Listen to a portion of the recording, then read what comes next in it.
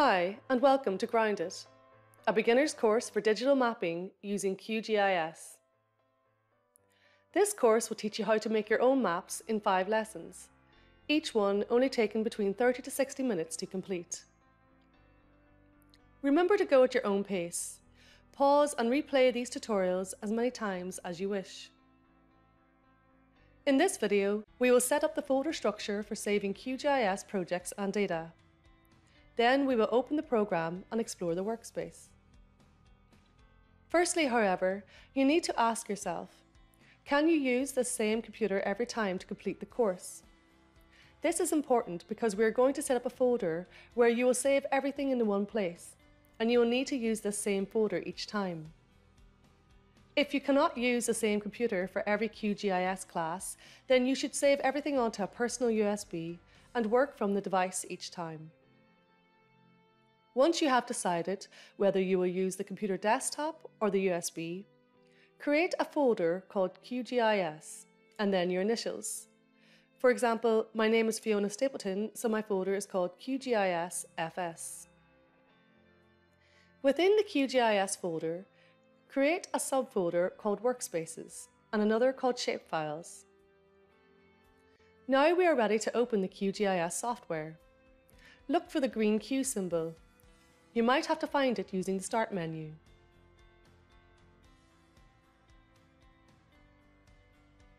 I am using version 3.10 Karuna in this video, so depending on the version that you're using, things may look a little different, but that is fine. When you open QGIS, you will see the menu at the top, which provides access to all the functions. The toolbar below the menu bar provides access to some of the more commonly used functions.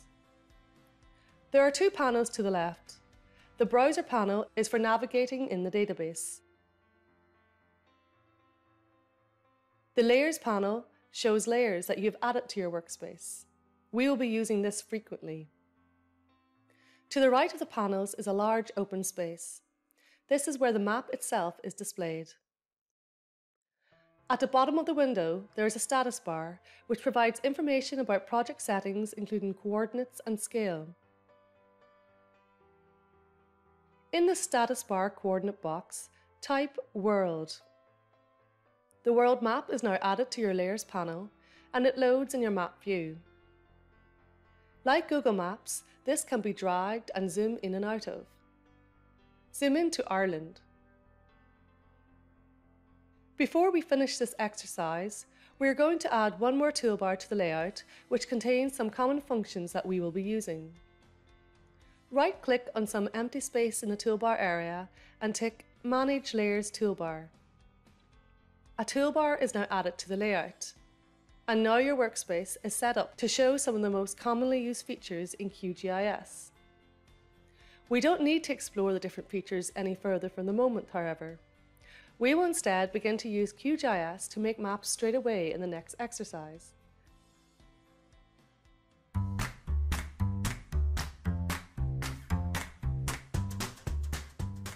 Don't worry about trying to remember how to do any of the steps that you're about to learn.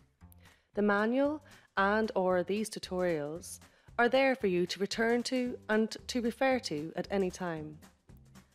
The only way that you will start to naturally recall how to do things in QGIS is by using it over and over again.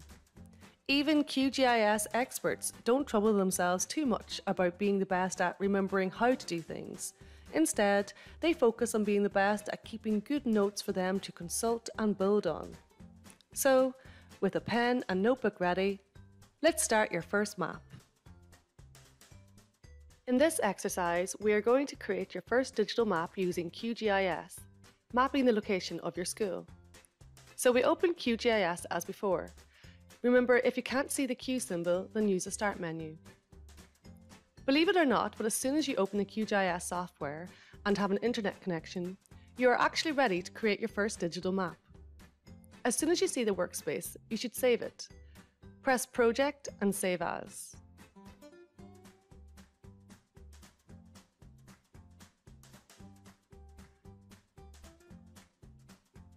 Choose your workspace folder and let's call this project School Location.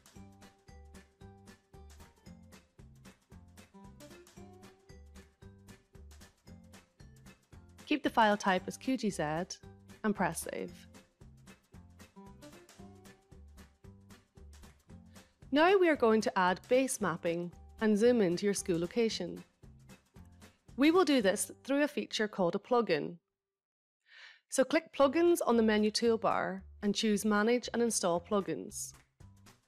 A plugin is simply a component that adds a specific feature to an existing computer program, in this case the QGIS program.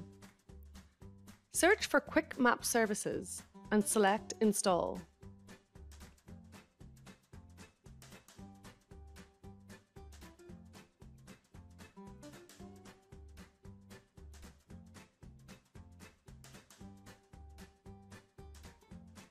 Once you see that it has changed to Reinstall Plugin, press Close.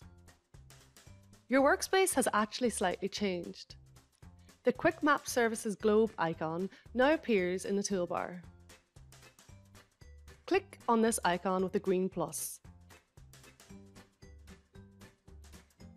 Choose OSM and select OSM Standard. The OpenStreetMap World View now appears in your map viewer, and the layer has been added to the layer panel. Zoom in to the location of your school. In this example, I am zooming into Crana College in County Donegal. You can change the scale of your map by selecting the down arrow at the side of the scale box. You can play around with choosing different scales here.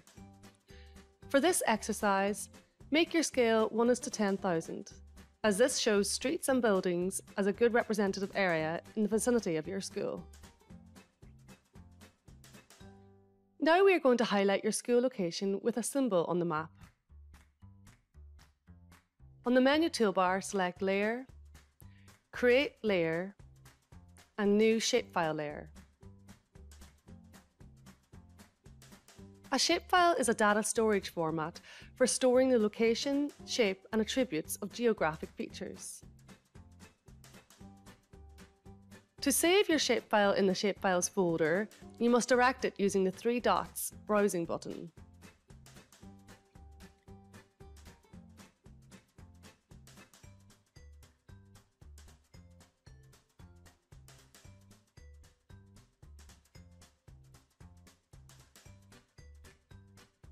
Write the file name School and keep as type ESRI shapefile. Press Save. Make sure the geometry type says Point and leave all other options as they are and press OK. A school shapefile now appears in the Layers panel as a layer. This layer is currently empty. We edit it to place a point on the map where the school is. Right-click the layer and select Toggle Editing. At first it seems that nothing happened, but a yellow pencil has appeared beside the school shapefile, and the editing icon in the toolbar has become shaded in. These are highlighting that the layer is now in edit mode. Other icons that were greyed out are now also available to select. We will add a point to the map using the Add Point feature, which has now become clickable. When you select this, the cursor changes to a crosshair.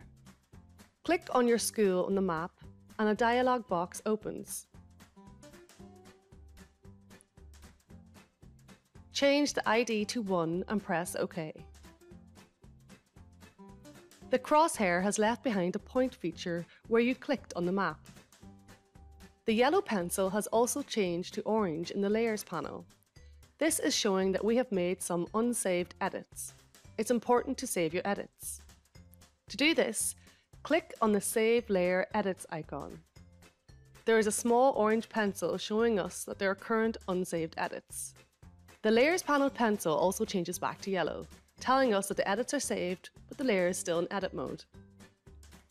Now we'll add a label to our point feature. Keep the layer in edit mode to do this. Right-click on the school shapefile in the Layers panel and click Open Attribute Table. Click New Field in the Attribute Table.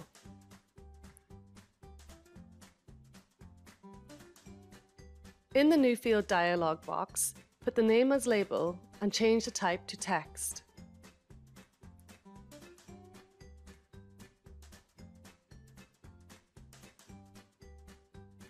A new column appears beside the ID column called Label. Type your school's name into the cell.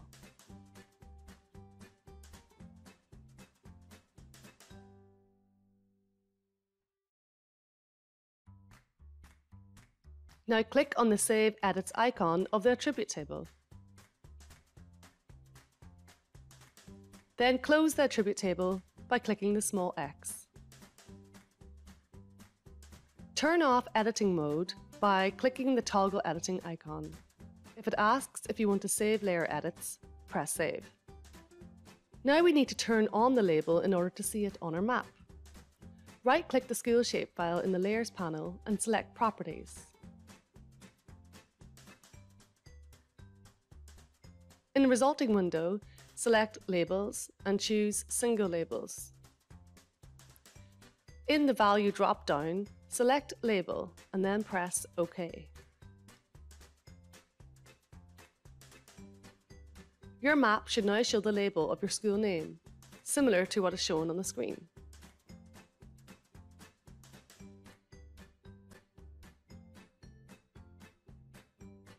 We are now ready to export the map as an image. The image will be whatever is currently showing on your screen. Drag the map around and zoom in or out until what you see is what you want to export. When you are ready, select Project, Import Export, and Export Map to Image. Don't change anything in the resulting window and press Save. Save your map in a new folder called Exported Maps within your QGIS folder.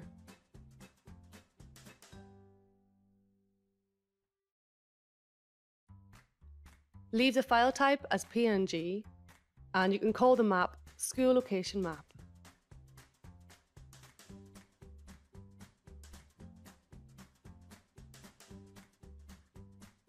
And press Save.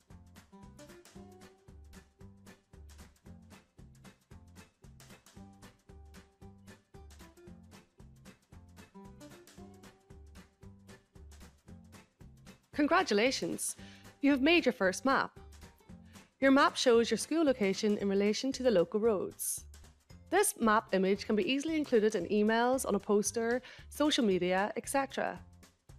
Of course, what we created is very basic. For instance, there is no map title, scale bar, or a north arrow, all very important features of mapping.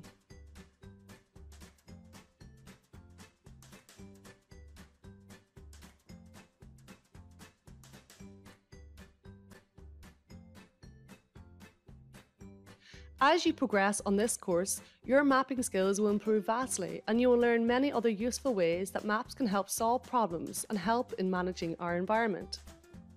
More importantly, you will be allowed to be creative in your own map production, and by the end of the course, you will find that you have the skills to progress on your own. Until next time!